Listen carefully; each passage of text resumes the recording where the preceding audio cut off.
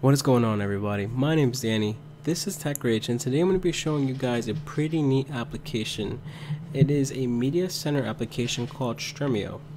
Now, it is in fact cross-platform, so it supports Linux, of course, because that's what my videos are based on, Mac and Windows. And there's also an Android application too, but in order for you to download it, you will have to go to their website, which I will have in the description down below, and download the APK file in order for you to download it, because you cannot access it through the Play Store. And yeah, let's get straight into this, guys. So let me open up the website real fast. And remember too, I'll be leaving the links in the description, so just keep that in mind. I'll show you an article there. So this is it. Right, it's pretty neat. You can stream everything in HD quality. You can toggle subtitles through the OpenSubtitles website. You can in fact stream content. So if you have an Apple TV, Chromecast, tablet, phones, smart TVs, you name it, you can do it here. You can import stuff from Facebook for those people who do that. For those people who have a pre-existing library of content, well, now you can add that local library to the Stremio application. So if you want to have it all nice and bundled together, well, you could do so there. Yes, there are add-ons, so you can even broaden your library of content in the Stremio application by adding these add-ons. Some of these add-ons are pretty neat because I'll show you here, like Film on TV. It allows you to watch 300 TV channels live, and I'll show you how that looks. Pretty nice. Yes, you can watch YouTube videos straight through the application as well. Vodo, you can hook up. That is another movie add-on here. And Guidebox, as well as Netflix and a few others. For those people who are wondering, yes, you can peer-to-peer stream. And for the most part, this application is in fact open source, so I will be leaving the link, the GitHub page down below. But I was doing some digging, and there are two components that are not open source. One of them being the way that the content is being torrented, and something else. Oh, some of the add-ons. Okay, so for people who care about that, like me, now you know. Alright, so this is the add-on, right? Oh, and one more thing too. For the Linux users, it already becomes comes bundled in a .deb file. So all you have to do is download it, launch it, bam, there you go.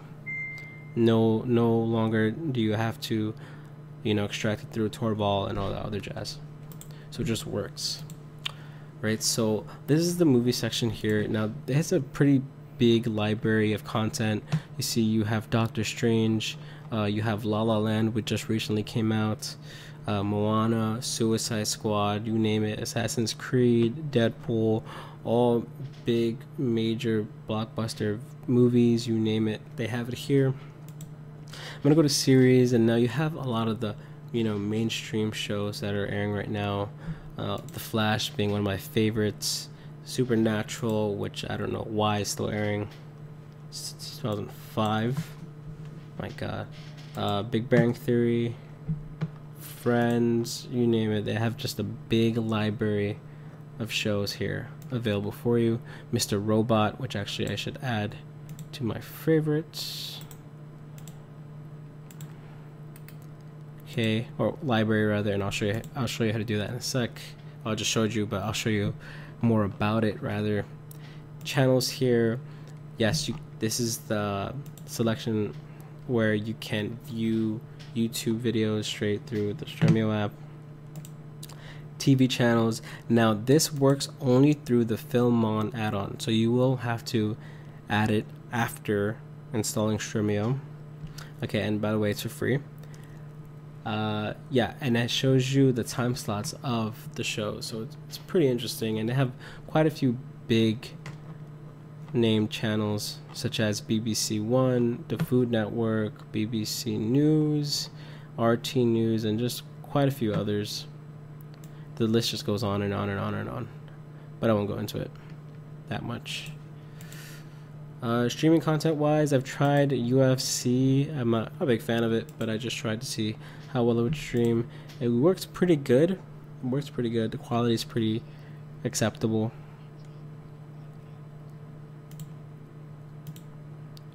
You know, so that's pretty cool.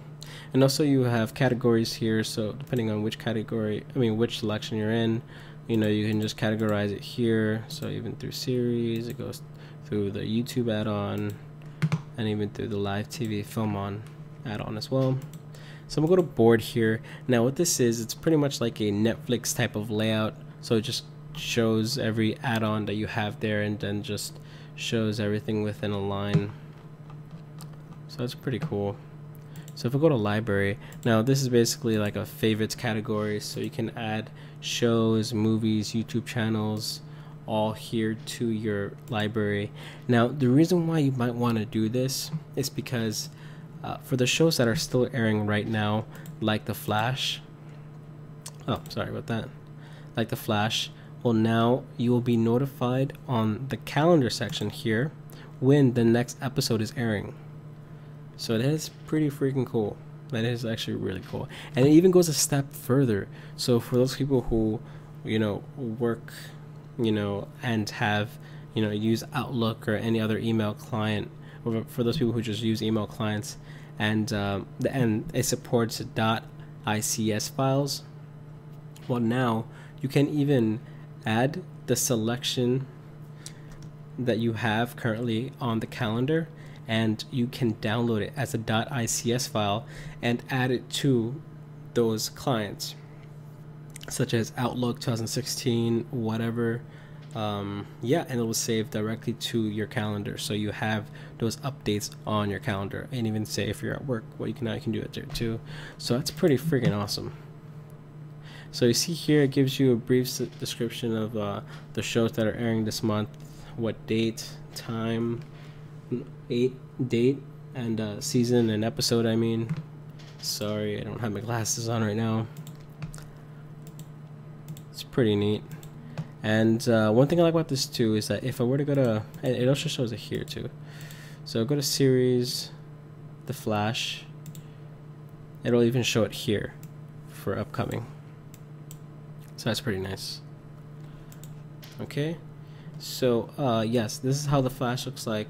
It's pretty neat. I like how they have the background here to give it a good appearance. It gives you options of the cast, IMDb rating through the IMDb website, so that's pretty nice too. You can toggle these features on and off through the settings, so if you don't like this, well, you can disable that. Yeah, I like how it's a pretty neat layout here. You have the seasons listed at the top, followed by the episodes at the bottom. It's pretty nice. Let me show you one of these episodes.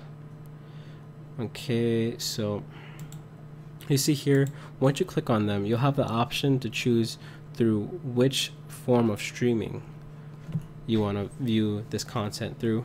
So these are paid versions for the most part. You see you'll have iTunes, right? So if you want to pay for this episode through iTunes, you could do so, or Amazon, Vudu, or even through the CW website, which is free here. Offline cache. Honestly, this is the first time I've ever seen this, but interesting. Oh, okay, I think I know this is it. Okay. It's pretty neat. So now it's kind of saved offline in a way. It's cached. So yeah, and I'll show you where you can adjust the caching. So if you want to cache a lot or cache little, you can do so based on gigabytes. I'll show you that in a second. And also the live streaming will be here. So you see Netflix will be here, but of course you need to have a paid subscription in order for you to view it through Netflix. Yes, unfortunately it does that. But hey, it's respectable at the same time. And then yeah, the Juan Carlos torrents. I really suggest for you to add this add-on, and I'll show you where to add it, because this library is freaking huge. You'll find more often than not that whenever you select on an episode or a show or a movie, whichever one, Juan Carlos torrents will most likely than not have the free edition there available for you. And the streaming is pretty neat. So you see him, click on it. Oh, yeah, and there you go, it's working. So it's pretty nice, pretty fast. Okay, now in order for you to add the add-ons, all you have to do is go right here at the top. Click that little plus sign there next to the search bar. Now you'll be opened to this page here. Now there are few add-ons here, unfortunately, but I'm pretty sure they're going to be focusing on broadening their extensions. You can add photos, which has more movies, Netflix, like I said. You can add subtitles, Twitch live streaming. For those people who watch Twitch videos, you can add this here, guide box. Yeah, so you can do that here, and even popcorn time. But keep in mind too, when you're going through which option to stream the content through, just make sure to note that popcorn time is listed as EZTV. Just a little thing there. I'm not really sure why they named it like that. I guess because it's smaller and the way that they spell it out. I have no idea. That's just the way they did it. Keep that in mind. Now another thing too I'm going to go through is the settings. So here you see, once I click the settings option, you'll have the ability to disable or enable add-ons here. So the YouTube add-on, which is enabled by default, if you don't want it, just uncheck it. Right now, if I were to go back here, go to channels, you'll see that it's not working. But so I'm gonna go re-enable it because it just looks nice there. Yeah, and you can do that for the rest of the add-ons there too. Now if you go to here to the right side, you'll see you can sign up for their website. Now keep in mind here, once you launch the application, you do not need to have a login in order for you to use the application. All you have to do is at the bottom of the login, you'll see guest login. Just click guest and bam, you're going straight into the application. You don't need to sign up or anything like that, and you are not limited if you use the guest option. So don't worry about that. It works just fine. I've used it on the guest option. It works just fine too. I do not have a Stremio account, but for those people who do decide to make one, I believe the benefits are that it kind of carries over the calendar updates between your accounts. So if you decide to add this application onto another computer, well, now you can get those updates there without having to manually add all of these episodes, all of these all the content to your library. Wow, it is too late for me right now. So you go over here, you see you have the option to change the language of the application. You can decide to have it open on startup. For those people who want to use that as your primary application, well, now you can do that there. You can be a beta tester. So for those people who want to support the project and just test out the latest build, the unofficial build, well, now you can do that there. And guys, I'm sorry for the noise back there. It's the damn heater. That thing cries so bad. I freaking hate it. Also, you can decide to use your default video player on your computer. So you don't have to use the built-in video player on Stremio if it doesn't suit you. You can always use the one that's on your computer. For me, I have VLC right now, so you can do VLC. I could be wrong, but it could be just that it also plays through VLC and not your default video program. So you might need to install it if you want to use another video program instead of the built-in one for Stremio. So yeah, I could be wrong about that. So you have the options here, like it's shown on the website, to import from Facebook. So if there's content there, you can import it into the Stremio app.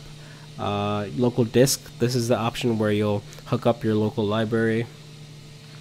Subscribe to calendar. So this is where you'll be able to download the .ics file. So you see, if I were to click there, it'll give me this link. So if I copy this link,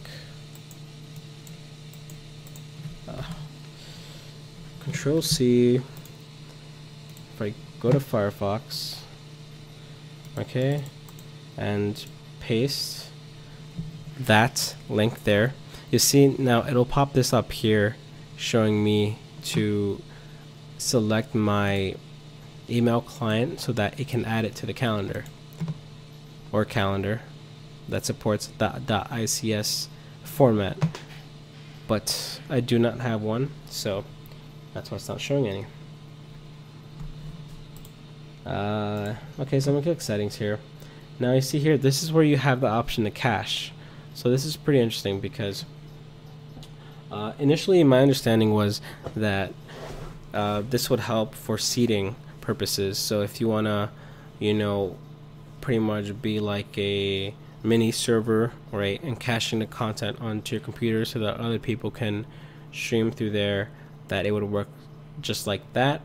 But from what you just saw recently, what it does actually is that if you see an episode, or it just so happened to buffer through the whole entire video, and it was able to have it there and set ready for you so that there's no buffering whatsoever, then you can actually decide to cache it offline, or I guess it caches it offline for you. But you have the option to not cache it at all, so that it doesn't do that. But yeah, by default it'll have it enabled at 2 gigs. You can go as high as infinity. So if for those people who watch content religiously and want to have it offline, well, there you go. Now you have that option. And guys, that's really it. Track scrolling, I'm not an expert of that. I have no idea what that does, so I'm not going to talk about it as if I do. And that's really it, guys. It's pretty neat, works great, works fast, and yeah, I've been enjoying it. I mean, I've been using it, testing it out, and it just works pretty good. It looks like it's a pretty good alternative to Popcorn Time, if not better than Popcorn Time, really. Yeah, guys, so I really suggest for you guys to check this out. And just another tip, I'm just filled with tips.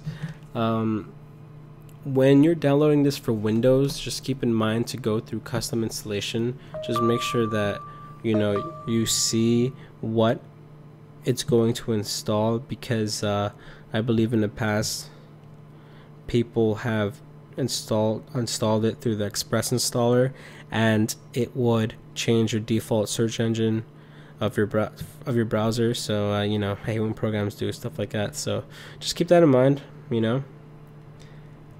Just keep that in mind. Alright, guys, so that's really it. If you like this video, please like. If you have any questions, please comment down below. I'll try my best to answer it for you. Share the video, share it with your friends. Knowledge is power. And yeah, kind of following that whole open source mentality. So yeah, guys, I'll see you guys in the next video. Peace.